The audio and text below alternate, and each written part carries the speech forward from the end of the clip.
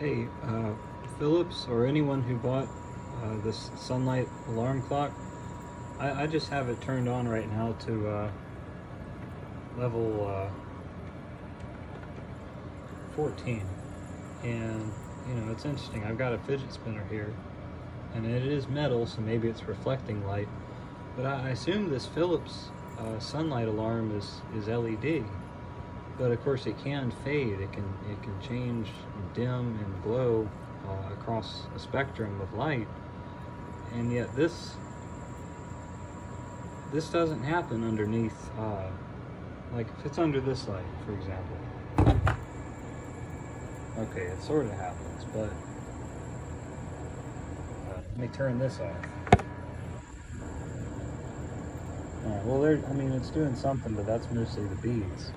But if I turn this one on, this one off, and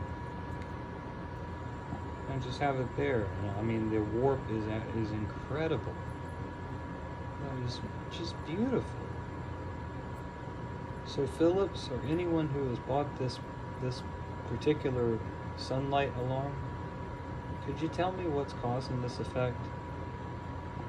And I'm not complaining.